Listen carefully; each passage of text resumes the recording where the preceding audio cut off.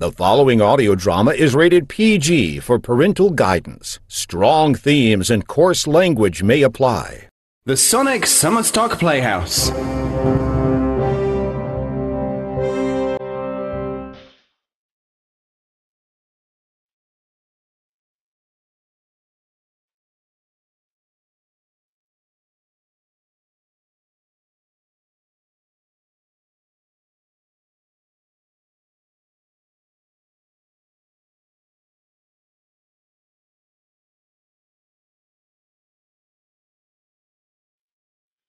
Once again, our 2015 Sonic Summerstock Playhouse brings you classic theatre, adapted and performed by some of the very best audio players from around the world.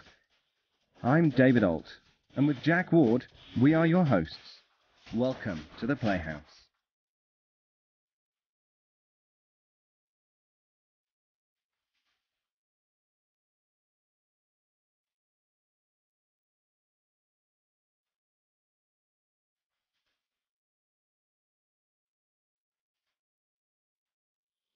Welcome to Sonic Summerstock Playhouse. I'm Jack Ward for David Alt, who has just about moved into his new place, the Lucky Devil. I wish I was there seeing the place, but who knows? There's talk of an audio drama meetup in England next year, and I think it would be a fantastic time to get to meet in person again. I mean, you know, after all our adventures in time and space the last couple of years. But you know, speaking of adventures, before tonight's show, I have the latest journey that Ginny, my wife, and I have taken for the last just about 6 months now with our good friend and writer and Kung Fu Action Theater creator Rob Patterson. And this is what we've done. As you know, I'm a passionate advocate for writing, and I was thinking that there is no one place for all the people who put together ebooks to gather. So what do I mean by this? Okay, so let's imagine you're someone who has written your first novel and you want to get it published. Where do you go to find an editor that could read your manuscript and give you a professional editing job? I mean, other than a publishing house. And they won't take it until they know that they're actually publishing it. So with so many brick and mortar places closing up shop, wouldn't it be great to connect with a professional book editor to go through and fix your novel for you? I mean, it could cost you up to $2,000 to get the right one to do so, but once it's done, you can be confident not only that it could be published, but it will be more likely than ever to draw an audience because it's more clearly written. So let's say you're done the editing and now you need someone to format your opus into an ebook. Well, there's lots of formats and not everybody has the skills to set up your ebook for a Kindle or a Mobi or EPUB or even a PDF. You could struggle with figuring out how to set the keywords and meta tags, or you could get someone to do it all for you. Someone who's done this 1,000 times and can give you the best price. But we're not done there. Before you set up your ebook format, you're going to need great book cover art. Where will you find someone who can make your book pop out from all those others in the Amazon store? Someone who can grab your ideas and present it graphically. So you've got a team of people working for you at bookcraft.org. And of course, the services don't stop there. Got a great idea for a book, but you can't write? Well, hire a ghostwriter. No idea how to market your book when it's done? Hire a marketer. Maybe you want to release your ebook as an audiobook. Hire a narrator from one of the actors listed. Or maybe even an audio editor. Heck, so many books that make video trailers on YouTube are getting a huge response. If you got the money, hire somebody who knows how to create these trailers and get it done right. And there's many more options. It doesn't have to be a novel. Why not an essay, or a movie script, or a stage play, or a short story, or a poem? Our hope was to have a single home, a single marketplace for people who love writing and creating as much as we do. A place where professionals come together and get the opportunity to work from home doing what they love. The very thought that bookcraft.org could make people's dreams of writing come true, whether it gets them e-published or into bookstores all around the world, it really makes me excited. And so that's our dream. And we spent months building the website to make it happen. Our bookcraft.org is open and ready to go. All we need is you. If you're a graphics artist, a voice actor, an audio or video engineer, a book setter, a marketing guru, a legal professional for books, a writer, whatever your skills for producing books of all kinds, we want you. It doesn't cost anything to make an account, but what an account does is it gives you the opportunity to make a free ad, which effectively hangs a shingle out on bookcraft.org telling people you can work for them to make their dream come true. What a free account does mean is that you can contact these professionals and get them to help make your dream come true. When you're making an ad or providing a service, as we like to call it, you're the boss. You decide what your price will be. You decide whether you're going to accept a job or not. When you're a member of bookcraft.org, shopping around for the best skills, you get the opportunity to pick any of the people who are offering services and give them the information through internal emails as to what you want. You begin a kind of paid partnership. Here's an example. Let's say I'm Matt, the graphics designer. I have a full-time job. I love making graphics on the side. I do so for friends and family, but would love to make money doing it too. I sign up to bookcraft.org and post a new service. In my post, I tell people what I'm offering. Black and white pencil graphics for your novel, for example. I decide that I can draw in pencils a basic character of a small scene for, let's say, $75. I put up a picture with a graphic to show people what I can do and wait for someone to answer my ad. Teresa maybe writes amazing horror novels and audio dramas. She wants someone to draw some old-fashioned H.P. Lovecraft-style depictions of her ancient demons. She clicks on Matt's ad and strikes up a conversation telling Matt exactly what he wants. She even uploads a crude drawing and sends him a URL of something of the kind of beast he's looking for. Matt tells her how much that will cost. Teresa agrees, and they set a timeline. Matt might outline the graphic. Teresa might want some small changes. They agree on the look from some back-and-forth discussions, and Matt finishes the graphic. Teresa sends him the money via secure PayPal account, and Teresa is so thrilled that she gives Matt full review and 5 stars. You see, the number of reviews someone gets affects their ranking in the list. So there's a real desire to have the best interaction between craftspeople who do the services and those who are trying to buy them. But hey, in another time, maybe Matt is contacted by Teresa and he's so busy he doesn't have the time to do the job, or the style isn't his forte. So he declines the job and wishes her well, and Teresa goes looking through the graphics section of bookcraft.org for another artist. Matt can draw securely his money from his work, or leave it in the bookcraft.org securely to draw out at the end of the week, or bi-monthly, or at the end of the year, whenever is best for him.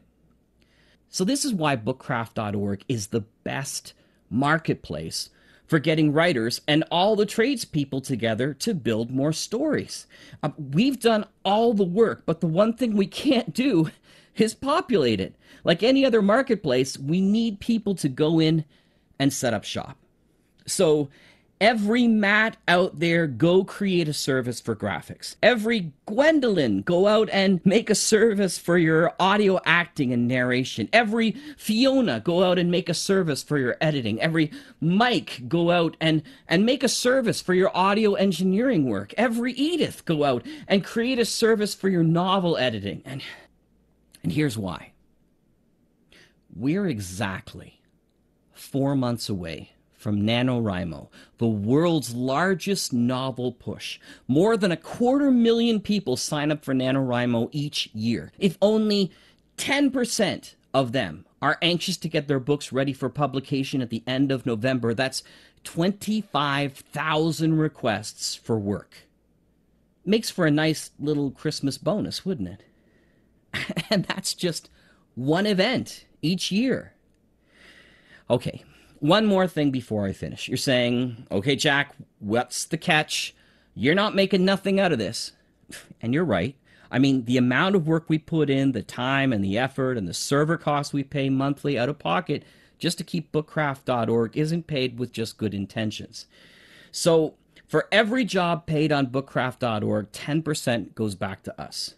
We're hoping that that will help pay back the costs and go to continually building and upgrading the system and building things like mobile apps to help measure and count your active services.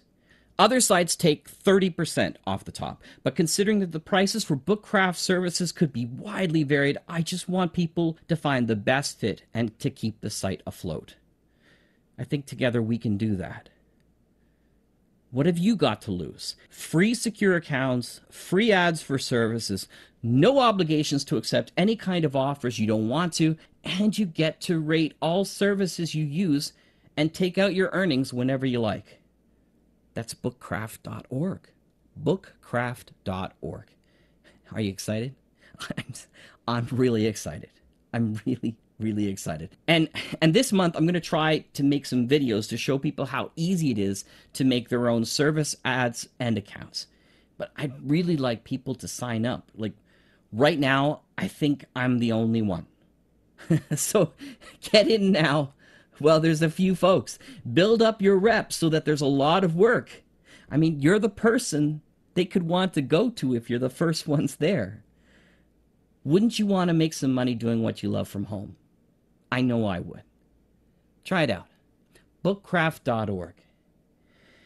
Okay, we don't normally advertise in the Sonic Society, and this doesn't signal a change that we will. But I hope you'll understand that this is a huge project for us, and we want everyone to get involved because it helps us all. I shake with excitement when I think of all the stories yet to be published that I get to read. Please let me be a part of yours.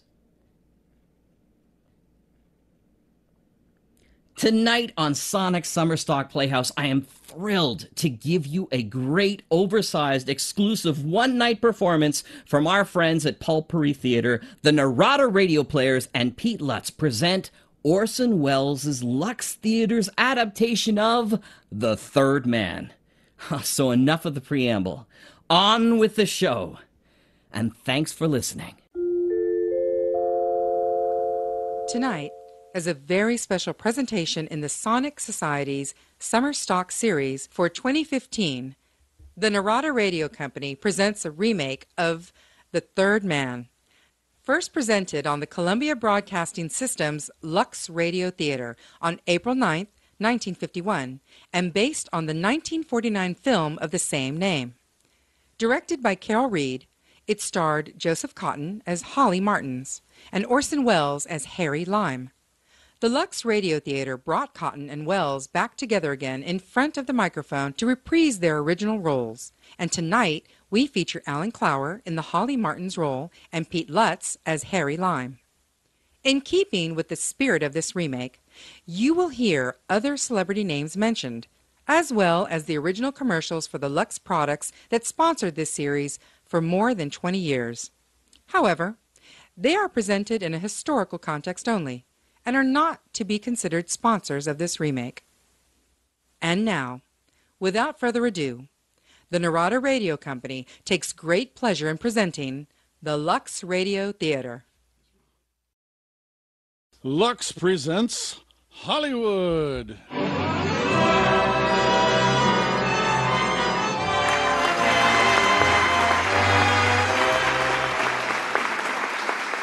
Lever Brothers, the makers of Lux Toilet Soap, bring you the Lux Radio Theater, starring Joseph Cotten and Orson Welles, in The Third Man. Ladies and gentlemen, your producer, Mr. William Keeley.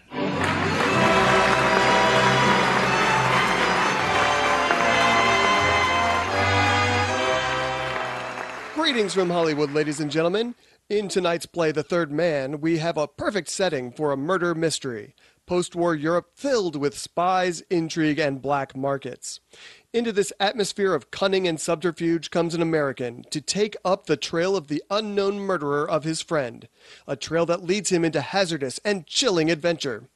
As the stars of this suspenseful David O. Selznick production, we have in their original roles two of the finest actors of screen and radio, Joseph Cotten and Orson Welles. The Third Man not only has a plot to hold everyone's interest, but one of the most haunting of musical themes played on a most unusual instrument, the zither. Now that spring is here, it won't be long before we hear another unforgettable theme as Lux lovely girls everywhere begin their wedding march. And women who give their complexions daily Lux toilet soap care will, of course, be among the loveliest of brides.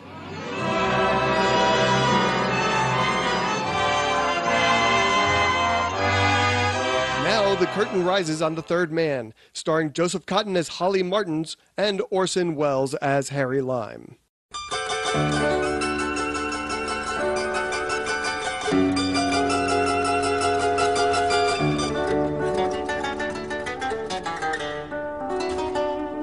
never knew the old Vienna before the war, with its Strauss music, its glamour and easy charm. Constantinople suited me better. I really got to know it in the classic period of the black market. We'd run anything if people wanted it enough and had the money to pay. Now, the city of Vienna is divided into 4 zones, each occupied by a power: American, British, Russian, and French. But the center of the city, that's international, policed by an international patrol, 1 member of each of the 4 powers. Wonderful. What a hope they had. All strangers to the place, and none of them could speak the same language, except, of course, a smattering of German. Good fellows on the whole. Did their best, Vienna doesn't really look any worse than a lot of other European cities. Bombed about a bit. I was going to tell you. I was going to tell you about Holly Martins, an American. Came all the way here to visit a friend of his. The name was Lime. Harry Lime. Martins was broke, you see, and Lime had offered him some sort of job.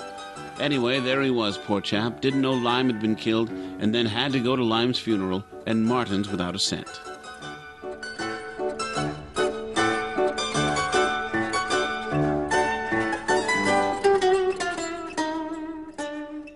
When the funeral was over, I left the cemetery with a British officer, a Major Calloway. He offered to drive me back into town. Then he said he thought I needed a drink. The Major was right.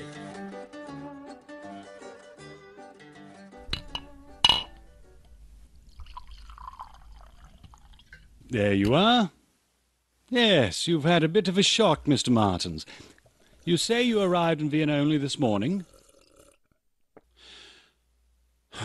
Just in time to go to the funeral. You came to Vienna to attend the funeral? Came here to go to work. A friend of mine offered me a job, publicity work, for some kind of charity he was running. Well, my friend's dead. Harry Lime offered you a job? Best friend I ever had. You're a writer, you said. Did you ever hear of the Lone Rider of Santa Fe? Death at the Double X Ranch? Can't say that I have. Well, I'm not surprised. So anyway, don't get any ideas about money. I'm broke. Harry even sent me an airplane ticket. No money at all? A little. Not very much. Where are you staying? Was going to stay with him. It was the porter at his apartment house who told me... Told you what, Mr. Martins? About the accident. Harry had been killed. He didn't have many friends, did he? I mean, well, at the cemetery, for instance, a handful of people. Who were they? Did you know them? I know who they are, yes. A Dr. Winkle, Baron Kurtz, a girl named Anna Schmidt. Oh, what a waste. It's a shame. What? Him dying like that. Best thing that ever happened to him.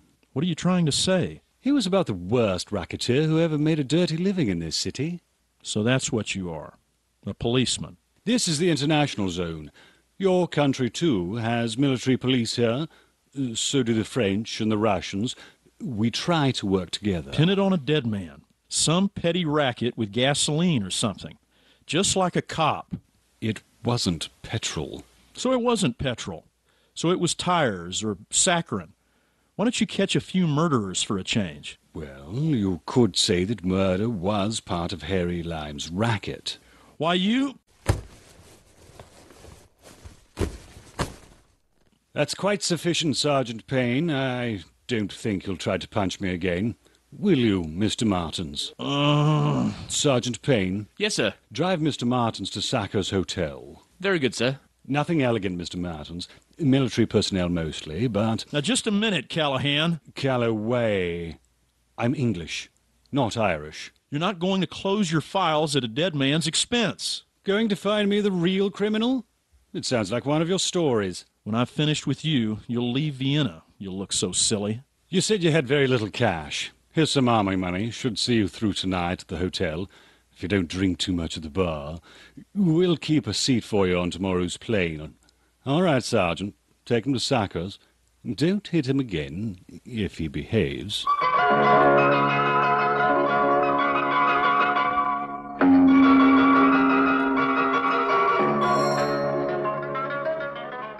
They gave me a room on the second floor. I had hardly shut the door when the telephone rang.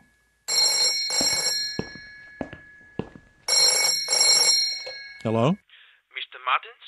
Who's this? Baron Kurtz. Who? I was a friend of Harry Lime. I would very much like to meet you, Baron. Come around. Austrians aren't allowed in your hotel. Couldn't we meet at the Mozart Cafe? Where? Just around the corner. How will I know you? I'll carry a copy of one of your books. Harry gave it to me. The Oklahoma Kid? I'll be right over. Thank you, Mr. Martins.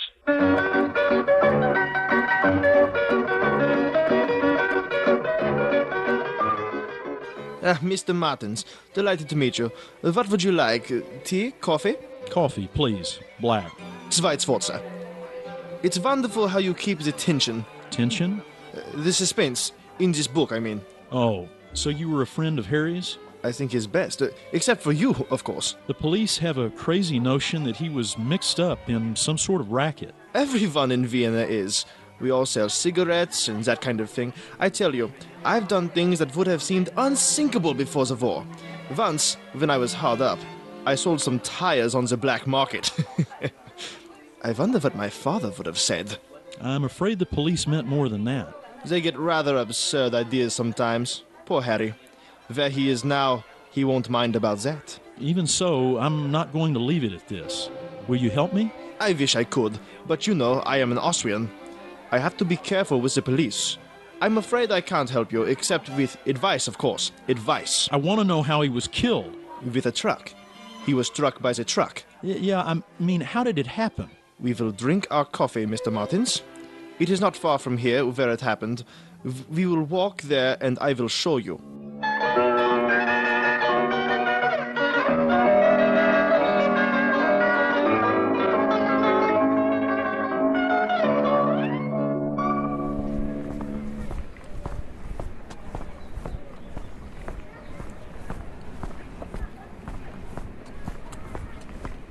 We came out of his place there, where the porter is sleeping, and we were walking towards a corner.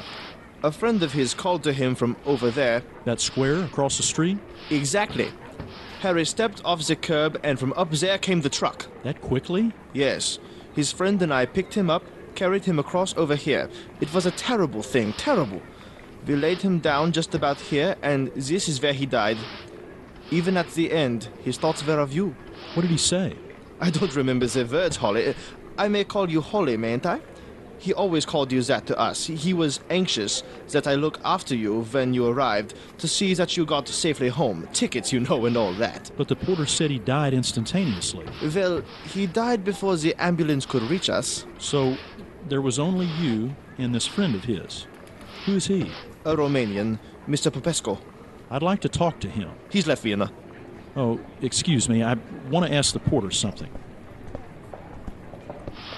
Or you? Did you know Mr. Lime well? Mr. Lime? Yes? You remember me this morning. I was here? Yes, I remember you. Well, who used to visit Mr. Lime? Visit? Was will wissen? Will wissen, wer hier verkehrt. So es kommen so viele Leute hier. Sie, der Popescu und ich kann nicht alle kennen. What does he say? He says he doesn't know everybody. Karl, kannst du einen Moment zu mir hereinkommen? Ein Moment. Du musst zum Telefon. Please, excuse me.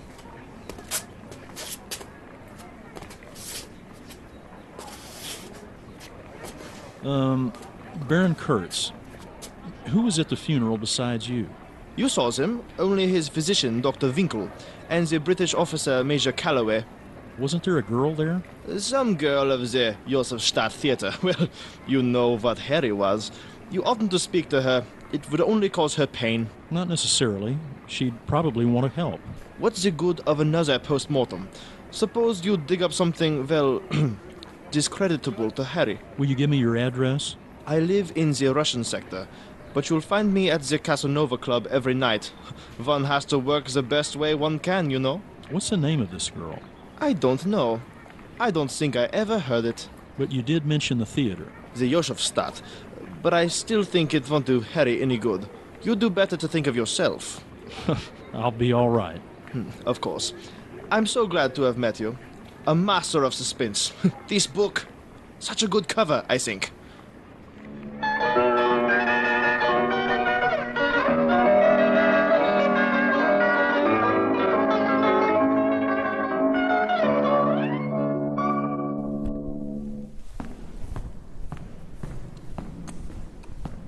Mr. Martin's, isn't it? My key, number 8, please. Yes, sir. Oh, how can I get a ticket for the Joseph Stott Theater for tonight? I think we can arrange that. Speaking of tickets, sir. Major Calloway's compliments, sir. Here is the ticket for the plane tomorrow. Tell the Major I won't need it. I've decided to stay for a while. Oh. Yeah. Yes, Mr. Martins. I'll tell him.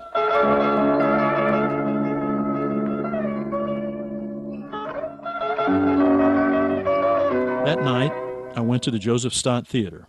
After the performance, a pack of cigarettes got me past the doorman to Anna Schmidt's dressing room. Holly Martins? That name is supposed to mean something to me? I thought perhaps Harry told you about No, me. he never told me about his friends. Oh, I enjoyed the play very much. You were awfully good. You are not here to talk about my performance. No, about Harry. Had you known him long? Yes. But there's nothing really to say, is there? Nothing. Well, I saw you at the funeral. I am so sorry. I didn't notice much. You were in love with him, weren't you? I don't know. How can you know a thing like that afterwards? I don't know anything anymore, except that I want to be dead too. I was talking to another friend of Harry's, a Baron Kurtz. Do you know him? That was the man who brought me some money when Harry died. He said Harry had been anxious at the last moment. He said he'd remembered me, too.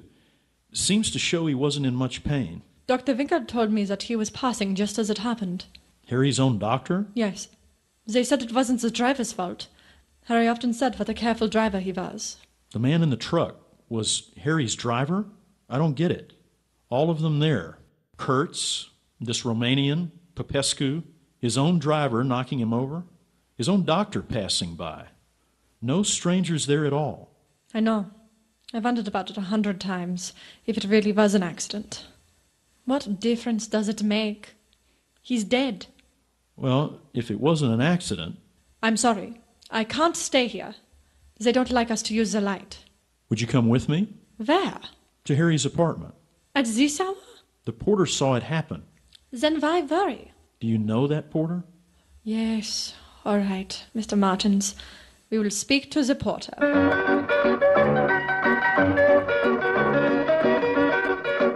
It's better we speak inside Mr. Lime's apartment. Sehen Sie der gleich da unter. Da unter ist passiert. Passiert. What's he saying? Come over to the window. He says it happened right down there. Happened, yes. Happened right down there. You saw it? Not saw. Heard. I heard the brakes. Wham! Then I saw them carry the body to the other side of the Emperor Joseph statue. Why didn't they bring him in the house? Could he have been conscious? Conscious? Wie soll ich das wissen? Oh, was he still alive? Alive? He could not have been alive. Not with his head in the way it was. But how could he have talked about me and this lady here after he was dead? Why didn't you say all this at the inquest? It is better not to be mixed up in things like this. I was not the only one who did not give evidence. Who else? 3 men helped to carry your friend to the statue. Kurtz? Yes. The Romanian? Popescu? Yes. Who else? You mean that doctor? There was a 3rd man. He came later after they carried him to the Joseph statue. What did he look like? I did not see his face. He might have been just anybody. Just anybody. I was told there were only 2 men there. You've got to tell your story to the police. Police? Why police? Nein, nein. Es war nichts anderes als ein Unfall. It is all nonsense. It was an accident. You don't know it was an accident. You only saw a dead man and 3 men carry him. I should have listened to my wife. She said you were up to no good. Gossip. Suppose I take your evidence to the police. I have no evidence. It is not my business. Well, make it your business. Fräulein Schmidt, I have always liked you, but you must not bring this gentleman here again. You must go at once, please. We had better leave, Mr. Martins. Oh. Can I take you home? It does not matter. If you want to.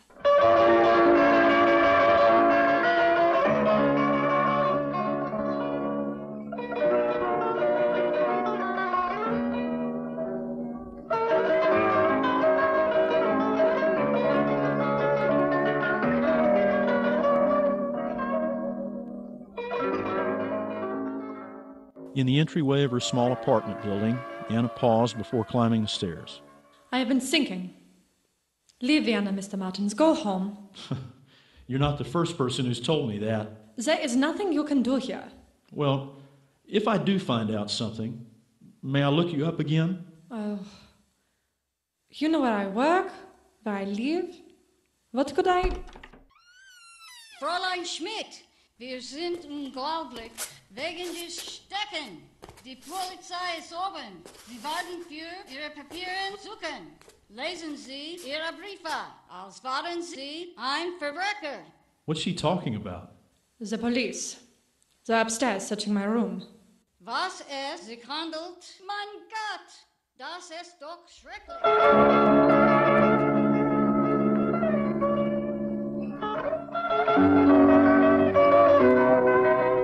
Sergeant Payne? Major Calloway? Getting around, Martins. What the devil? Pinning things on girls now? Miss Schmidt, I should like to see your papers, please. Don't give him anything. Here, my passport. Thank you. You were born in Graz, of Austrian parents? Yes. How much did you pay for this? I'm afraid we'll have to keep this for a while, Miss Schmidt. How do you expect her to live in this city without papers? Write her out a receipt, Payne. Give her a receipt for these letters, too. Yes, sir. I suppose it wouldn't interest you to know that Lyme was murder. You're too busy. You haven't even bothered to get complete evidence. My letters. Must you take those? They'll be returned, miss. They are private letters. That's all right, miss. Don't worry.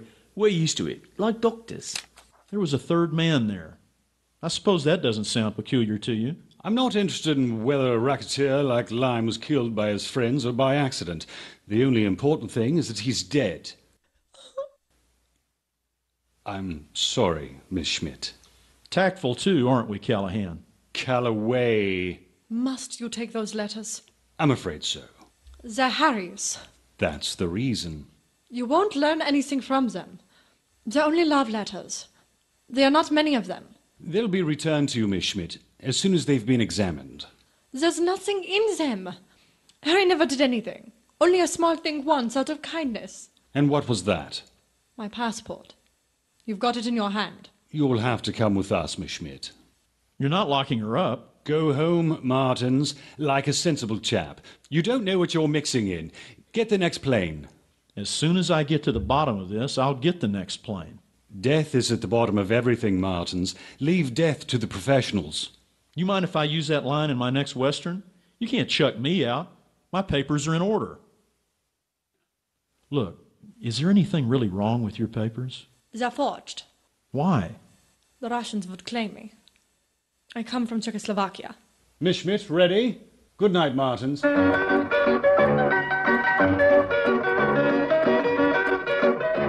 He stood out on the sidewalk as they drove off. After a moment by myself, I remembered the doctor. Dr. Winkle. I got his address from a telephone directory and then hailed a taxi.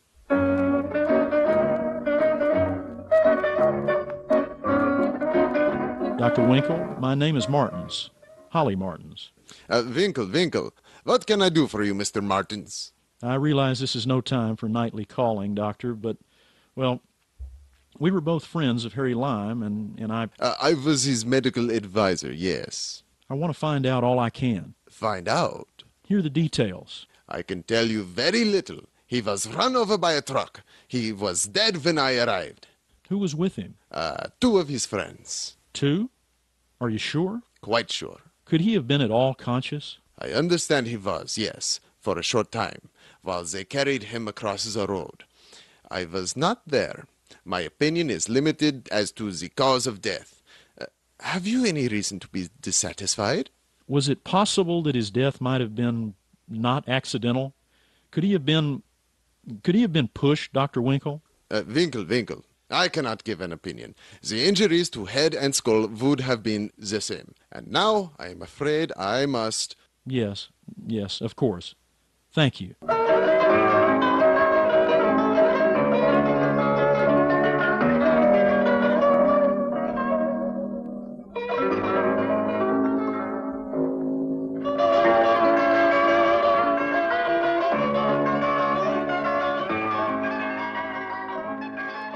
Well, Sergeant, come in.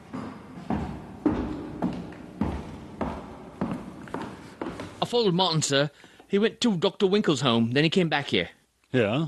He's down the street, sir, waiting for Miss Schmidt, I'd imagine. Yes, she's in the other office. Bring her in. Oh, I showed her forged passport to the French, the Americans, and the Russians. Yes, sir? Our Russian friend, Captain Brodsky, is very interested. He wants us to hold it until he can talk to Colonel Polikoff. Well, bring her in, Sergeant.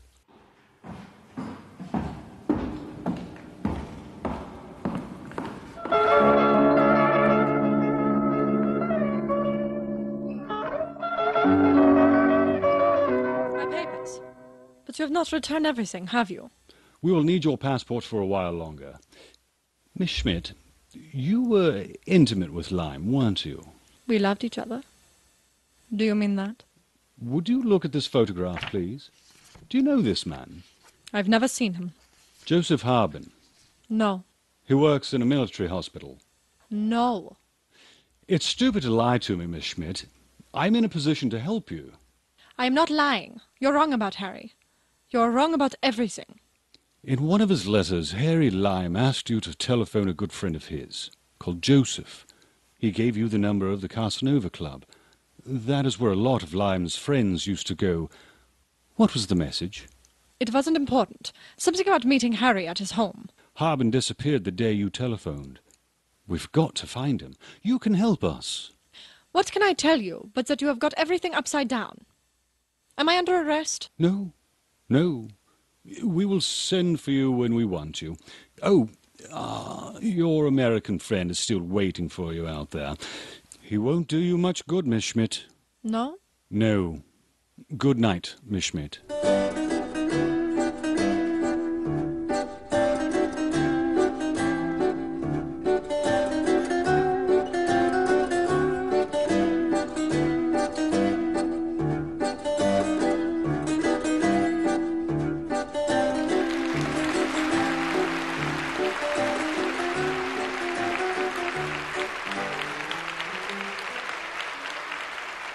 In just a few moments, we'll continue with Act 2 of The Third Man. Now, here's Libby Collins, our Hollywood reporter, with the Lux movie news of the week. Our picture report tonight deals with a problem of intense human interest. In Follow the Sun, 20th Century Fox tells us how the great golfer Ben Hogan stages a comeback after a disabling accident. Glenn Ford plays Ben, and it's wonderful how he makes golf a thrilling game, even to a novice like me. Isn't it true, Libby, that Ben Hogan himself worked with Glenn throughout the filming? Yes, that's true, and Ann Baxter, as Ben's wife, got her interpretation from Mrs. Hogan. Ann is one of Hollywood's finest young actresses, and one of the loveliest. And she always has the fresh, radiant look about her because... Because, John, she's a Lux girl. Anne depends on Lux soap for her complexion care and uses the new bath size, too. Says it makes her Lux beauty bath more luxurious than ever. So many stars tell us that, Libby, and no wonder.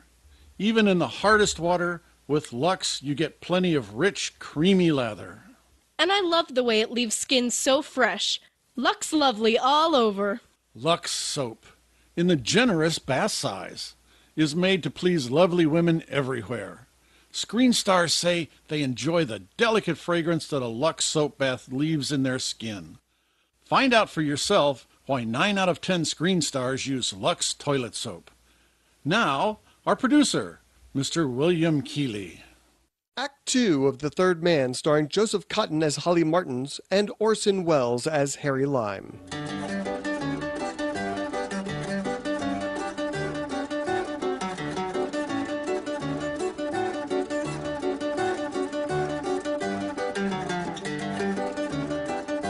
Anna saw me waiting under the street lamp in front of the government building. She would have gone on her way if I hadn't stopped her. I suggested a drink at the Casanova Club.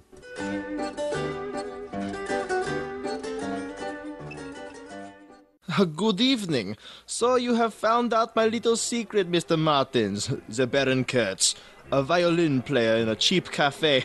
A man must live. Good evening, Miss Schmidt. Good evening. You have proved to the police they are wrong, Mr. Martins? No, not yet. Mr. Popesco is here tonight. I thought he left Vienna. He is back now.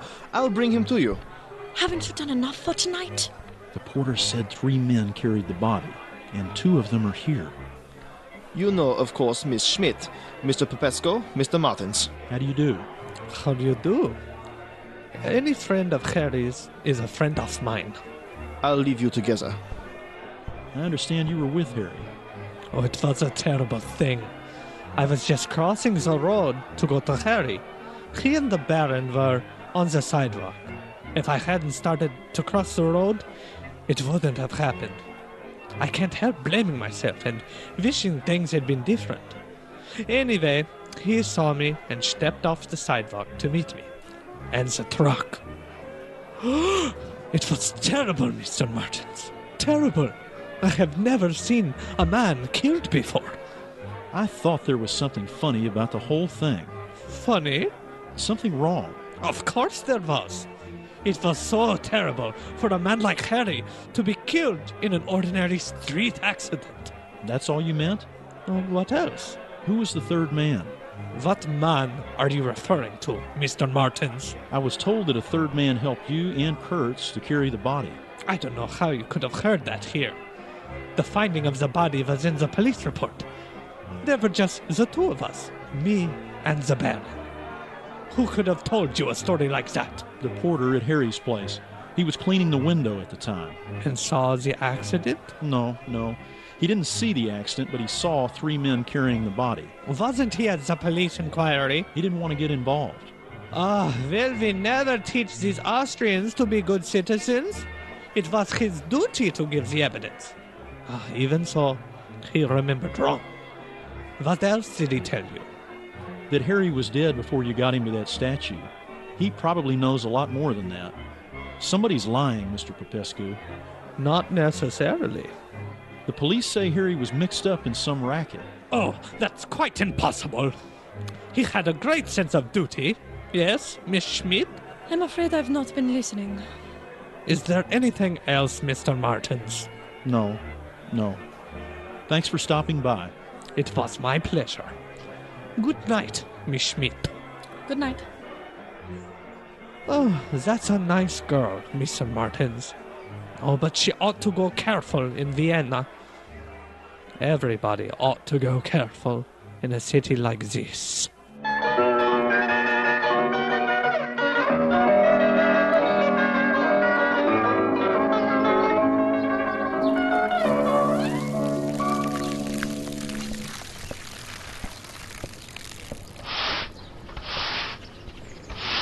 Good morning.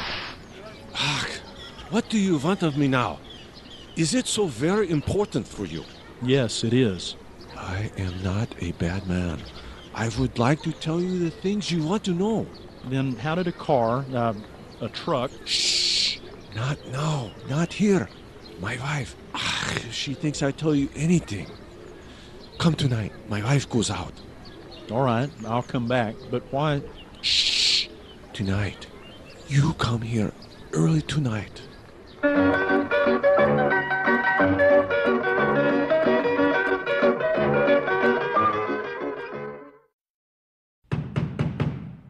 Vesta! That mean come in? Oh, yes. Yes, come in. Hope you don't mind. I have something to tell you. The porter is going to talk to us again tonight. Must we go through it all again? I can manage by myself. You'll be at the theater, I suppose. No, we do 3 plays a week. I do not appear until Thursday. Then why don't you want to... Oh, bad day, huh? It is always bad about this time. Harry used to look in around 6. I've been frightened at being alone, without friends and money. But I've never known anything like this. Please talk. Tell me about him. Tell you what?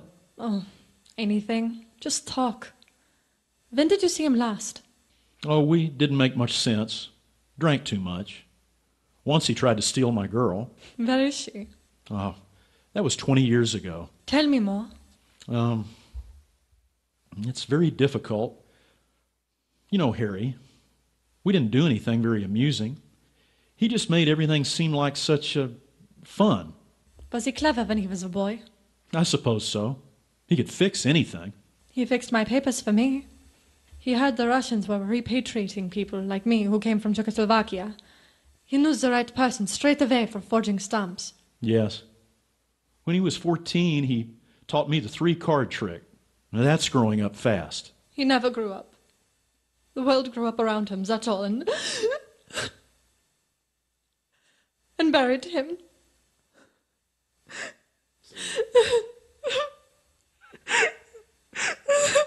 Oh, Anna, now, don't cry. You'll fall in love again. I do not want to. I do not ever want to.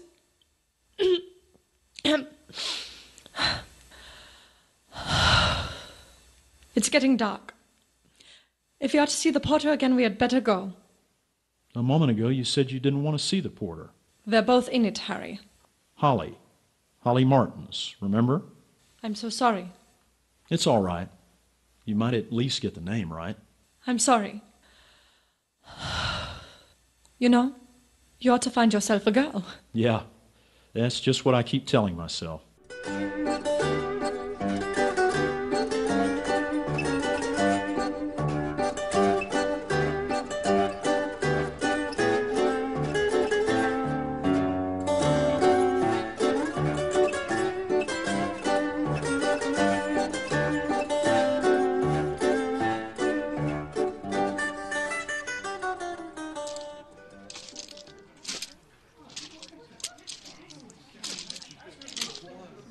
Here's the street, and isn't that Harry's building up the block? What's going on up ahead? It's a crowd of some sort. They're gathered in front of Harry's. What does it mean? I can't be sure, but isn't that an ambulance at the curb? An accident. Another accident. Wait here. Let me see what it's all about. What's the matter? Was ist los? Der Porter ist Gebrauch worden. I don't understand. The porter, dead, kaputt. He's murdered. The porter is tot, kaputt. Porter, but I... Papa! Was willst du, Hansel? Papa, da ist der. Ja, Papa, der Mörder ist. Anna, I don't need an interpreter to know what that boy said. He's pointing at me and the crowd is listening.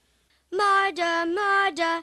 Tot es. Papa, da ist der. Murder. Let's get out of here.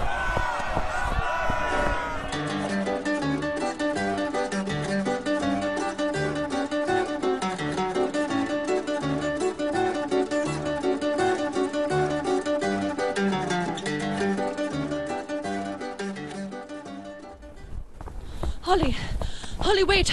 Stop. We don't need to run anymore. There's no one behind us.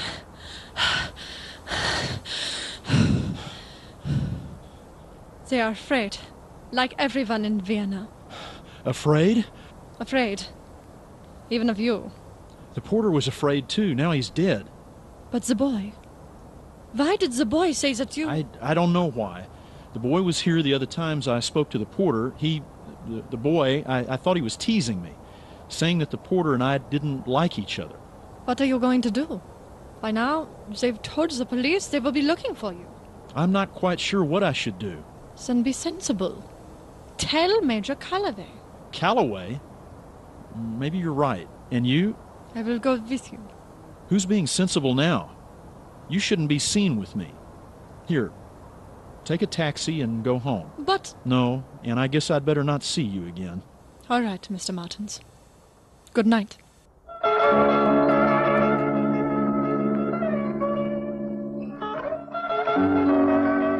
told you to go home, Martins. You're lucky to have gotten here alive. This isn't Santa Fe. I'm not a sheriff and you're not a cowboy. You have been blundering about Vienna with the worst bunch of racketeers in town. You're Precious Harry's friends, and now you're wanted for murder. Put in drunk and disorderly, too. I have. Stop behaving like a fool, Martins. I'm only a little fool. I'm an amateur at it. You're the professional. You've been shaking your cap and bells all over town. Payne, get me the Harry Lime file, and get Mr. Martins a large whiskey. I don't need your booze, Calloway. You will. I don't want another murder in this case, and you were born to be murdered. So you're going to hear the facts. Have you ever heard of penicillin? Well? In Vienna, there hasn't been enough penicillin to go round, so a nice trade started here, stealing penicillin from the hospitals, diluting it to make it go further, and selling it to patients. Do you see what that means? Are you too busy chasing a few tubes of penicillin to investigate a murder? These were murders. Men with gangrenous legs, women in childbirth, and there were children, too. They used some of this diluted penicillin against meningitis. The lucky children died. The unlucky ones went off their heads. You can see them now in the mental wards. That is the racket Harry Lime organized. Calloway, you haven't shown me one shred of evidence. We're just coming to that. Payne, the Lime file, please. Very good, sir. You know, Martins, Payne's one of your most devoted readers. He's promised to lend me one of your books. Which one is it, Payne? The Lone Rider of Santa Fe, sir. That's right. The Lone Rider of Santa Fe. I'd like to visit Texas one day, sir. Come on. Show me what you've got to show. You see this photo here? A man called Harbin, medical orderly at the General Hospital. He worked for Lime and helped to steal the stuff from the laboratories. We forced him to give us information, which led us as far as Kurtz and Lime. But we didn't arrest them, as our evidence wasn't complete and it might have spoiled our chances of getting the others. I'd like a word with this orderly, Harbin. So would I. Bring him in. I can't. He disappeared 4 days ago. Now let's take a look at Baron Kurtz. We know for a fact that Lime met Kurtz a little over a year ago.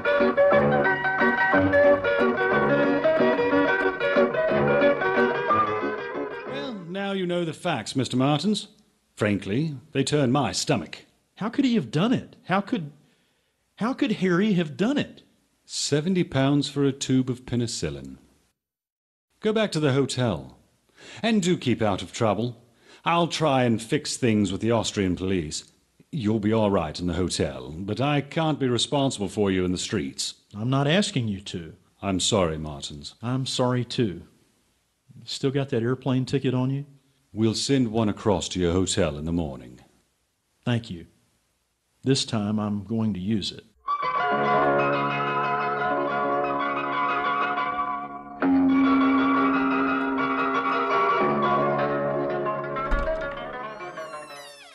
Come in.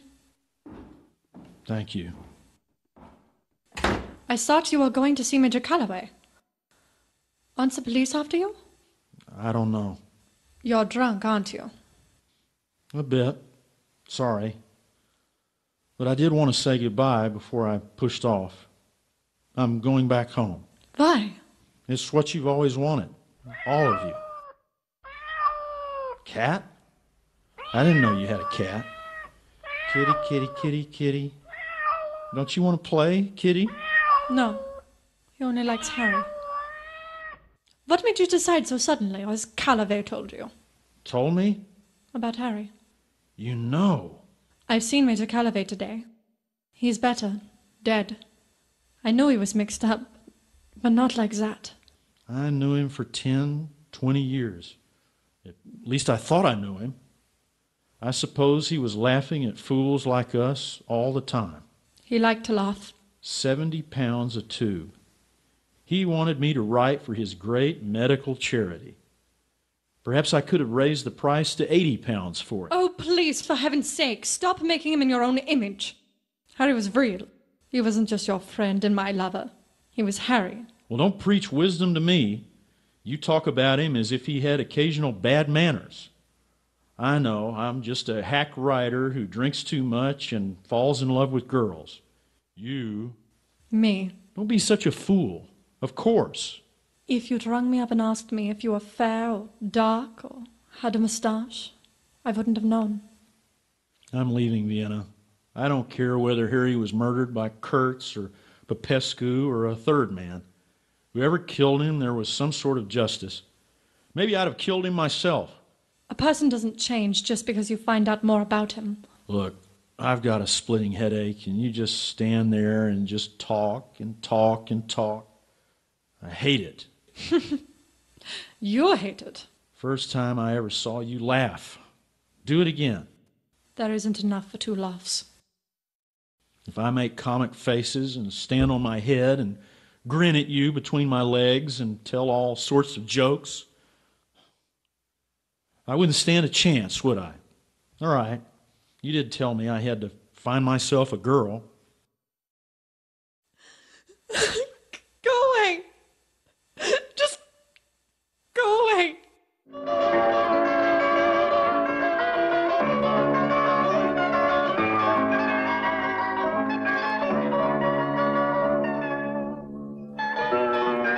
It was dark in the street, deserted. The large empty square with the black buildings looming up around it. Not a sound, except... Kitty? You kitty, kitty, kitty, kitty. Suddenly I saw a pair of black shoes across the square. The cat was beside them, biting the shoelaces. The rest of the man wearing them was in the shadow of a doorway. I yelled across the square at the stranger, calling him a spy, asking him who did he think he was following me. And then the moon broke through the clouds and I saw his face. Harry! Harry! Harry!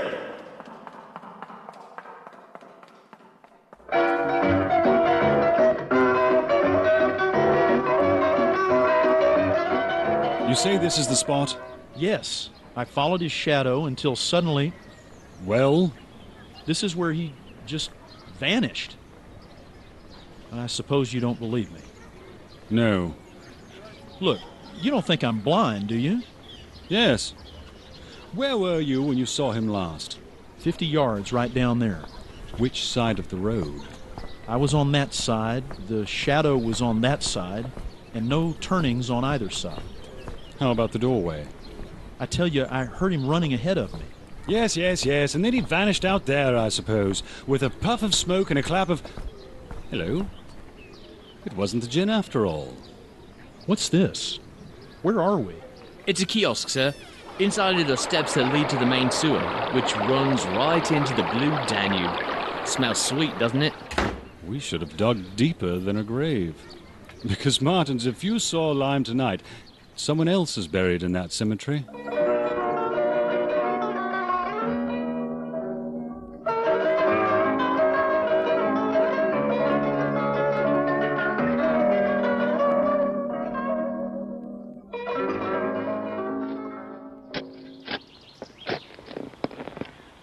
Major, cemetery official says the coffin's up.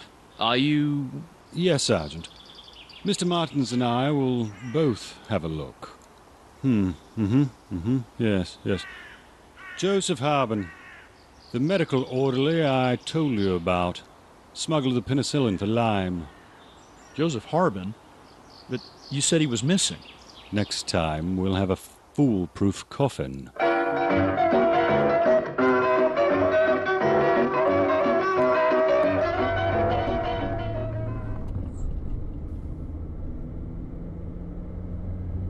Well, I suppose the least I can do is apologize, Martins. Obviously, you did see Lime. Thanks. I'll, drop you off at the hotel, and then I'll... If you don't mind, you can drop me off at Anna Schmidt's apartment. You'll not find her there. Oh, really? Why not? Because by now she's been arrested. Why? What for? A forged passport. She's wanted by the Russian police.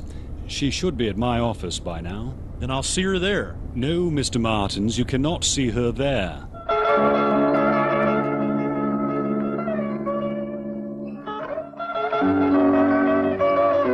Well, if you'll just step into the Major's office, Miss Schmidt. Sorry to bring you back here at this hour, Miss Schmidt. You're arresting me because of the passport. Is that it? I'm not interested in your forged papers. That's purely a Russian case. When did you last see Lime? 2 weeks ago. I want the truth, Miss Schmidt. We know he's alive. What did you say? I'm sorry. I said another man's buried in his place. Where's Harry? That's what we want to find out. I'm sorry, I don't seem to understand anything you say. He's alive now, this minute? He's doing something? Miss Schmidt, we know he is somewhere across the canal in the Russian sector. You may as well help us. In a few minutes, Captain Brodsky will be questioning you about your papers. Tell me where Lime is. I don't know. If you help me, I am prepared to help you. Martins always said you were a fool. Vienna is a closed city, Miss Schmidt. He can't get away. Poor Harry. I wish he was dead. He would be safe then from all of you. All right, Miss Schmidt. I'm afraid I have no alternative. Sergeant, take her to Brodsky.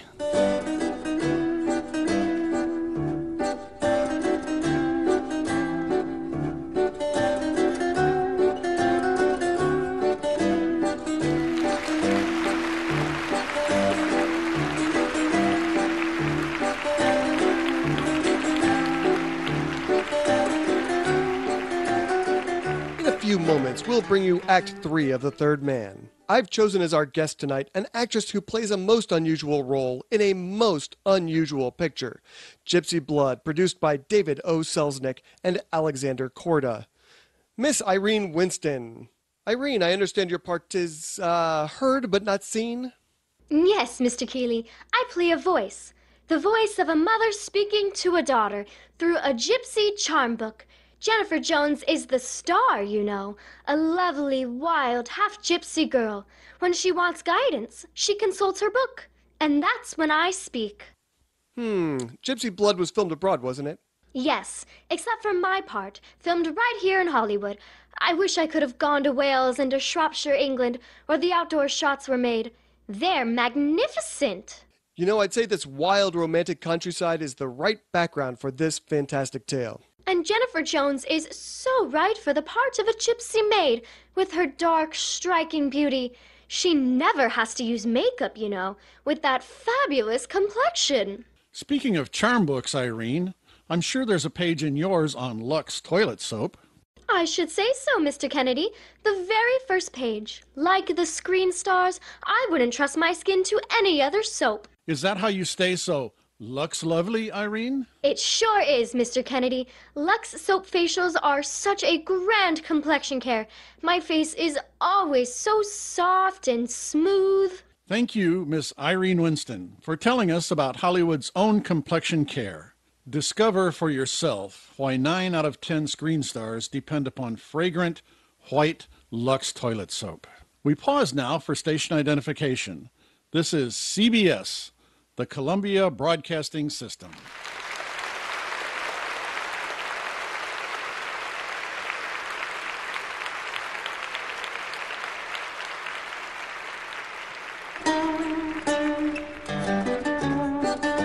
The curtain rises on Act 3 of The Third Man, starring Joseph Cotten as Holly Martins and Orson Welles as Harry Lime.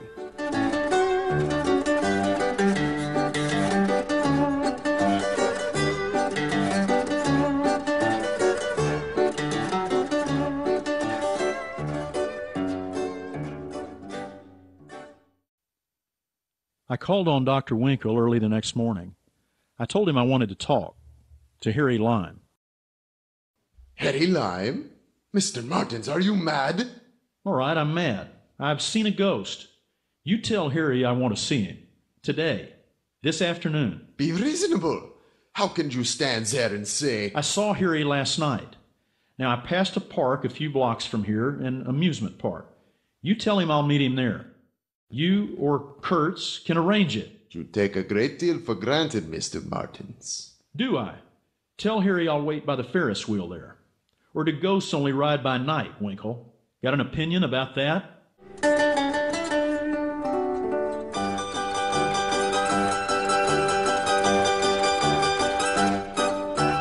He was there at the amusement park at 3 o'clock.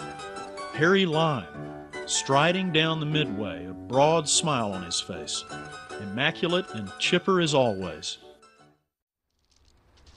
Holly! Hello, old man. How are you? Hello, Harry. Well, they seem to have been giving you quite some busy time. Listen. Yes? I want to talk to you. Talk to me? Of course. Let's get on the Ferris wheel.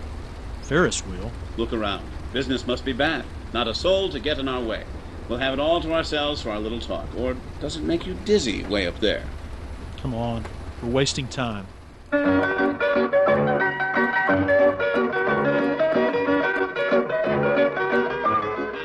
What's wrong with this? Up we go, Holly. Interesting, isn't it? We're in a wooden box instead of on the swinging bench we're used to in America. Kids used to ride this thing a lot in the old days. They haven't got the money nowadays, poor little devils. It's good to see you, old man. I was at your funeral. It was pretty smart, wasn't it? Oh, the same old indigestion, Holly. These tablets, they're the only things that help. And these are the last of them. Can't get them anywhere in Europe anymore. You know what's happened to your girl? She's been arrested. Tough. Don't worry, old man. They won't hurt her. They're handing her over to the Russians. What can I do, old man? I'm dead, aren't I?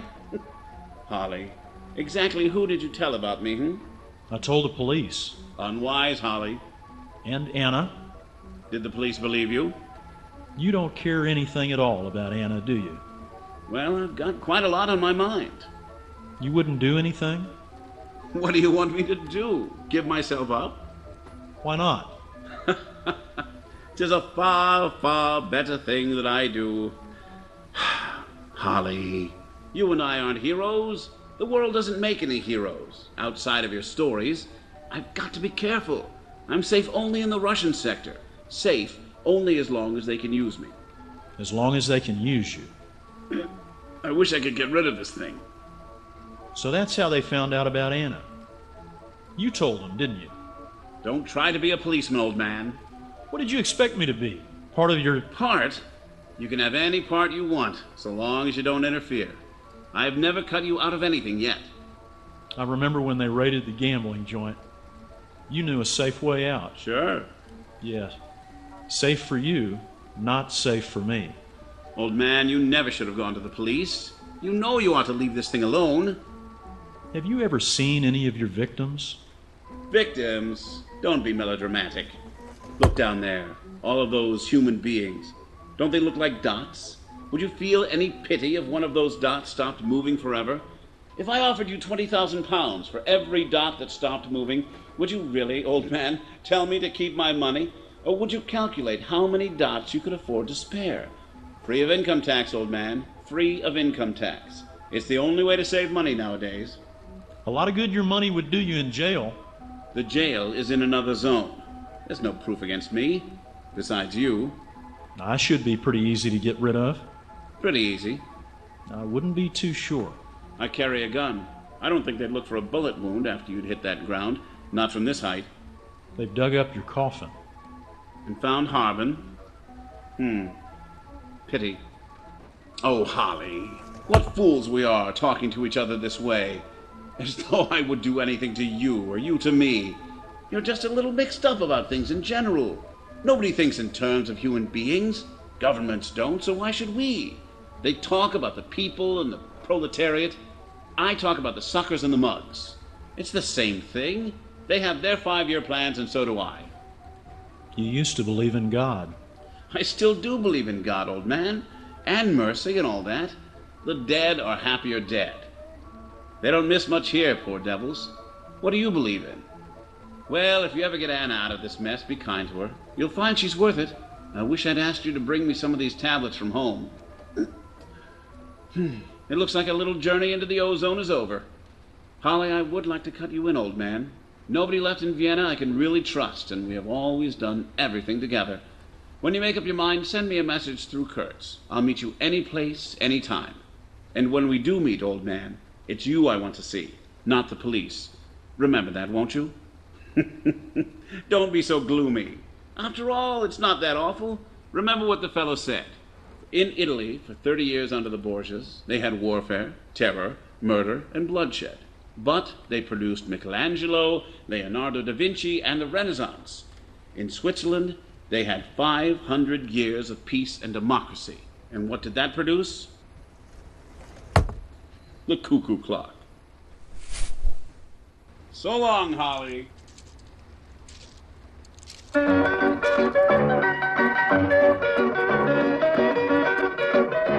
Look here, Martins. You can always arrange to meet Lime at some cafe here in the international zone. It wouldn't work. We'll never get him in the Russian zone. Calloway, you expect too much. I know he deserves to hang. You proved your stuff. Don't ask me to tie the rope. Okay, forget it. Busy, Major? What is it, Captain Brodsky? We have identified the girl, Anna Schmidt. Here is her report. I've questioned her. We have nothing against her. But we have. We shall apply for her at the 4-Power meeting tomorrow. She has no right to be here. I've made an application, too. I've asked your people to help with Lime. That is a different case. It is being looked into. Good day, Major. That's the sort of thing we're up against, Martins. I think we would have captured Lime. With your help. What price would you pay? Name it.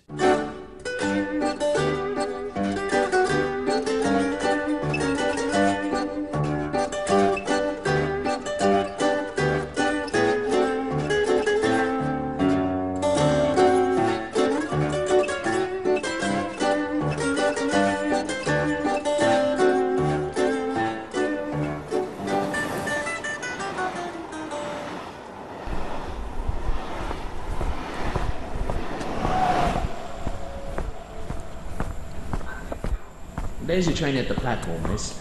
If there's anything else I can do. I do not understand Major Calloway, Sergeant. Why has he done this? Helping me to run away. I expect he has a soft spot for you, miss. You're well out of things now. Good luck, miss. Thank you.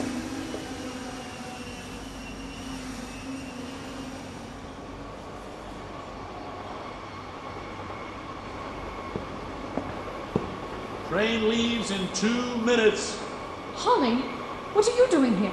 I wanted to see you all. How did you know I would be here? Have you been seeing Major Calloway again? Of course not. I don't live in his pocket. Now, Anna, I want you to send me a wire as soon as you arrive. Where's Harry? He's safe in the Russian zone. I saw him today. How is he? He can look after himself. Don't you worry. Did he say anything about me? Tell me. Oh, the usual things. No. There is something wrong. Did you tell Calloway about meeting Harry? Of course I didn't tell Calloway. Why should he help me like that? The Russians will only make trouble for him. That's Calloway's headache. Why are you lying to me? We're getting you out of here, aren't we? No! I will not go! You have seen Calloway. What are you two doing? Well, they asked me to help take him, and I'm helping. Poor Harry. Poor Harry? Poor Harry wouldn't even lift a finger to help you. Oh, you got your precious honesty and don't want anything else. You still want him? I don't want him anymore. I don't want to see him or hear him. But he is still a part of me. I couldn't do a thing to hurt him. Anna, get on the train. No! No, I will not do it. Why do we always have to quarrel? If you want to sell your services, I am not willing to be the price. I loved him. You loved him. What good have we done him? Look at yourself. They have names for faces like yours.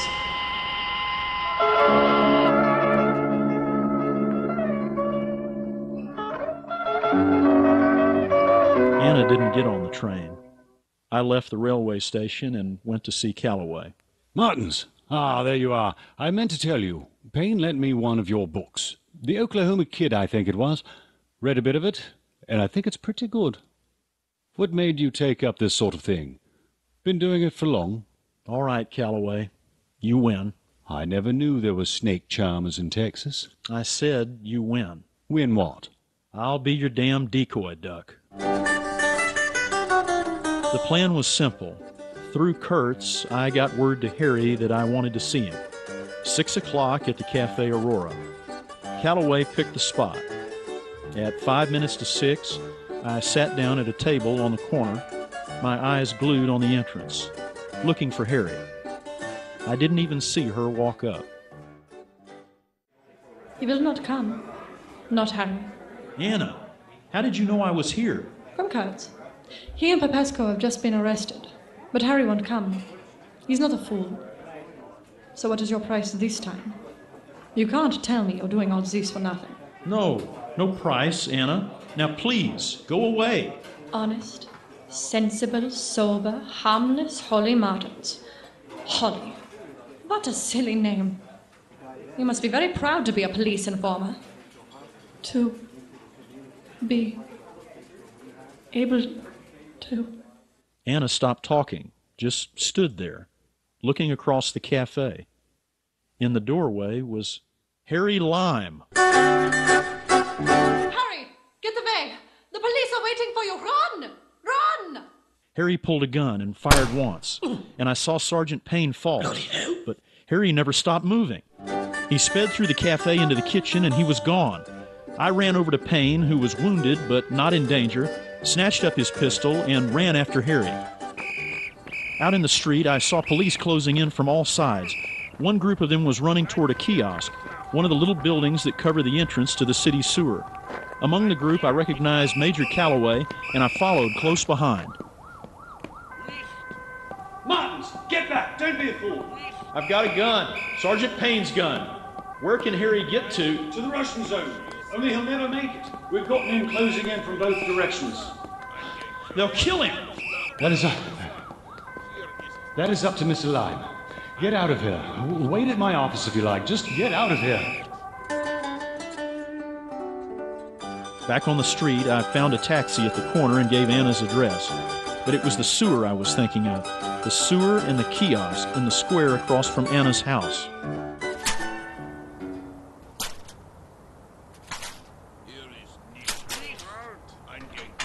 I climbed down the iron ladder and waited. Far off, I could hear the shouts of the police. Some yards below, I could hear, as I clung to the damp wall, the sluggish churning of the water. Then, a different sound.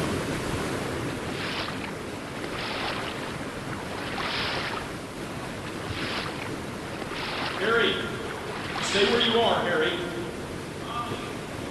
Yes.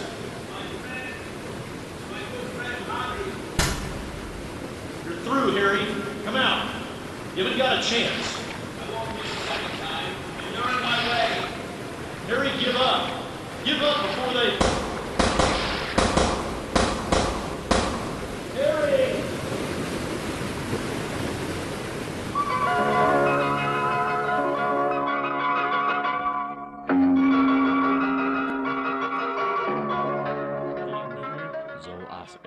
Unser tägliches Brot, gib uns heute.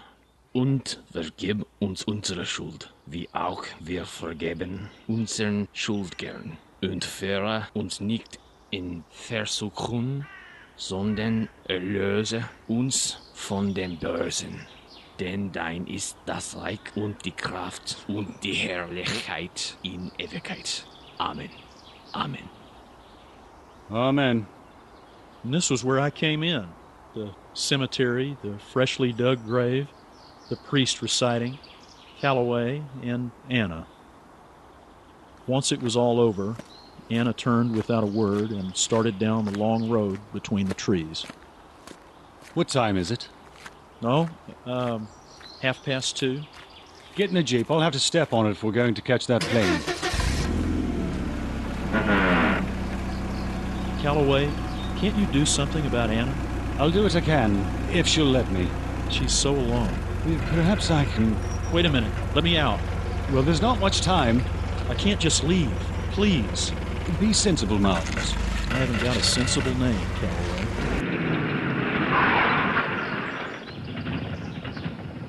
We had passed her on the road.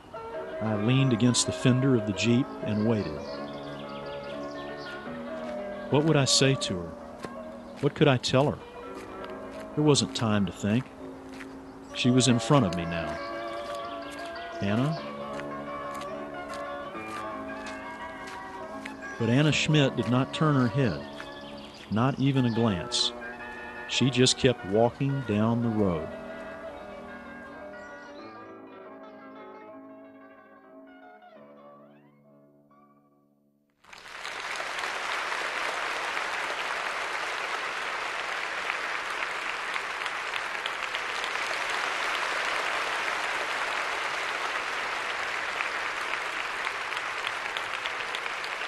Tonight's presentation of the Lux Radio Theater was The Third Man, originally produced for the screen by David O. Selznick and directed by Carol Reed. The Zither theme music was composed and performed by Anton Karas. We thank our stars Joseph Cotton and Orson Welles, and special guests Libby Collins and Irene Winston. Your producer was William Keeley, and your announcer was John Milton Kennedy. Be sure to listen next Monday night to Lux Radio Theater presentation of Johnny O'Clock with Dick Powell, Evelyn Keyes, and Lee Cobb. And why not tune in to Joan Davis every Monday night over most of these stations? This is CBS, the Columbia Broadcasting System.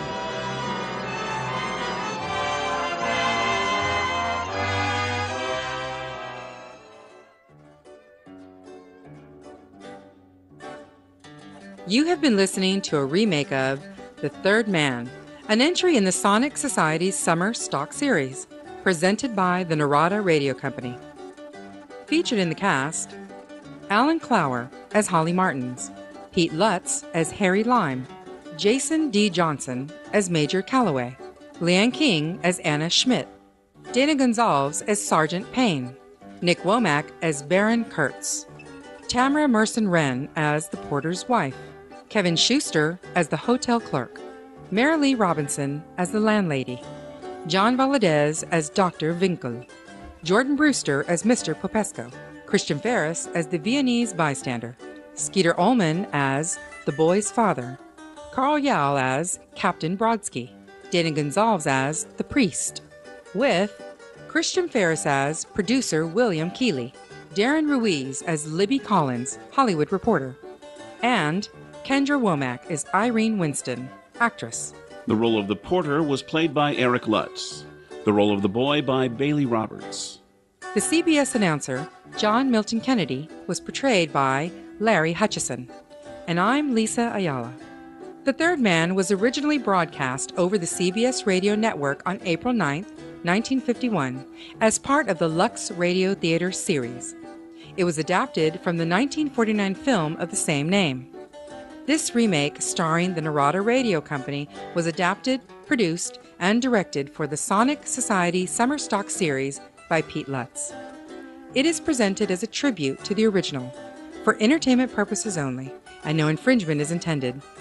Thanks for listening, and we hope you will enjoy the other programs in the Sonic Society's Summer Stock Series.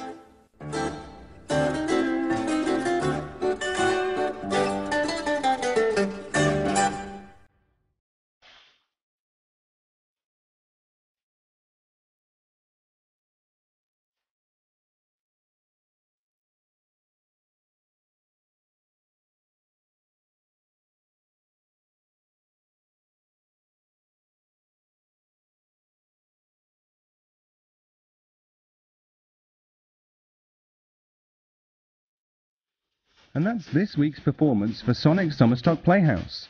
All productions, performances, characters and scripts presented in the Playhouse belong strictly to their copyright holders, and no copyright infringement is assumed or intended.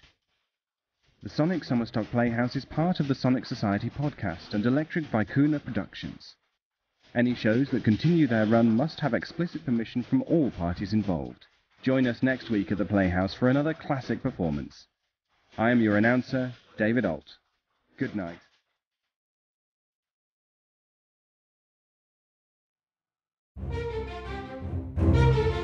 This has been an Electric Vicuna production.